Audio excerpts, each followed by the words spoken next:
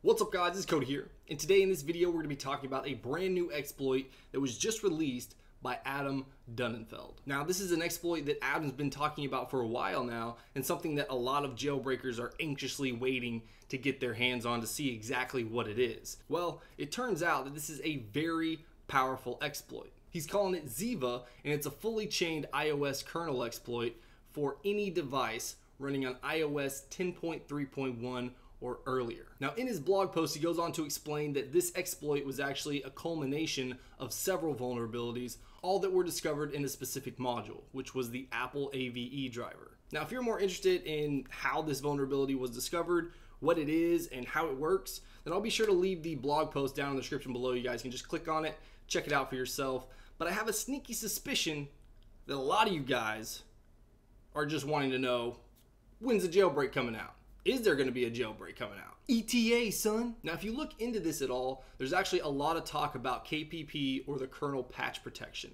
Now, this exploit is supposedly powerful enough that it doesn't need to mess with KPP at all. So it completely bypasses that altogether. But don't be confused, this is just an exploit. This is not a jailbreak. But Adam says in a tweet that if anybody is willing to wrap this exploit up into a jailbreak, he is more than happy to help them do so. So yes, we have an exploit, but right now what we need is jailbreak developers that we're going to work together and work with Adam in order to take this exploit and bring it to its full potential, which would obviously be a jailbreak for all devices on iOS 10.3.1 and below.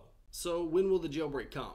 Well, that's an impossible question to answer, mostly because this exploit literally came out just a couple hours ago, and we don't know what jailbreak devs are actually going to seriously take a look at this and try to turn it into a jailbreak with the help of Adam. So in theory, this jailbreak would work on any device, including the iPhone 7 and iPhone 7 Plus, running iOS 10.3.1 or lower.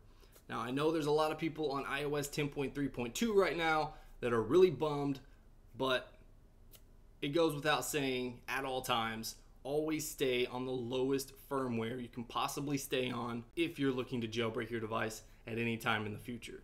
So unfortunately, if you are on iOS 10.3.2, this is probably not the best news that you'd like to hear. So huge shout out to Adam for finding this exploit and then actually documenting the entire thing incredibly well. I'm really hopeful that we'll actually see a jailbreak in the near future, so let's just cross our fingers, be patient, and let's just see what happens. But that's pretty much it for this video, guys. I just wanted to stay on top of this as closely as possible because I was really looking forward to Adam releasing his exploit because there was a whole lot of build up to it. But the good news is that we're moving in the right direction. We have a very powerful exploit.